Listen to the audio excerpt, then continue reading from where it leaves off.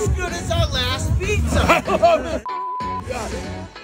If you could eat one food the rest of your life, what would it be? I said pizza, he said burritos, and we just started doing it. What Dave Portnoy has done for the pizza business is incredible. You know, there's so many amazing pizzerias out there, and he's put so many of them on the map.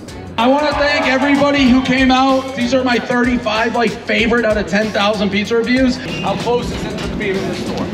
Exactly. Exact. The crisp maybe missing by a tiny inch, but you can say you've had it here. That's the move, though. He goes one front, one crust. Dave said, I would only do a pizza festival. I don't want to do anything else. It's the greatest gathering of pizzerias of all time, and it's thanks to Dave. So this is what it's about. Everybody that's here having the best pizza in the world, and we really, really, really, really appreciate the support. Did I ever think like this Jewish dude from Boston would become like the pizza critic of like the world? No. But if you eat as much as pizza as I do,